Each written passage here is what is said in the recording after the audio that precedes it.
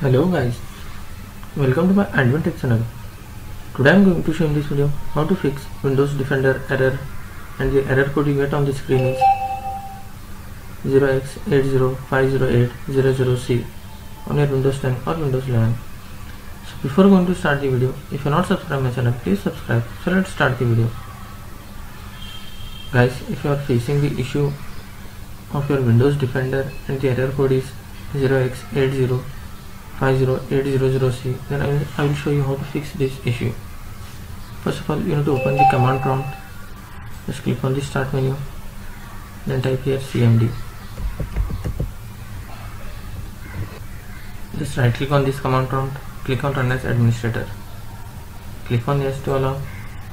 Here you need to type couple of commands what I will provide in my video description link. You can just copy paste from there. You can see this is the command one. Select, come to the command prompt window, right click on the top of the command prompt window, select edit and click on paste and hit enter.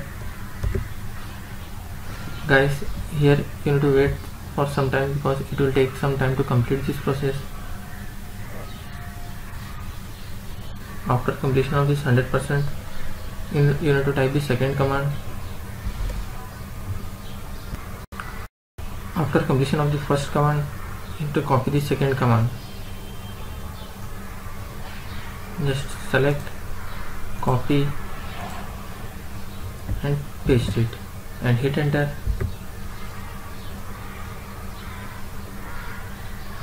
Guys, it will also take some time. After completion of this, once you need to restart your laptop or PC. After restarting your laptop or PC, hope your problem will be fixed. That's it guys. So in this way you can fix Windows Defender error code 0x8050800c on your Windows 10 or Windows 11. Thanks for watching. Hope if you like this video, please like, share and don't forget to subscribe.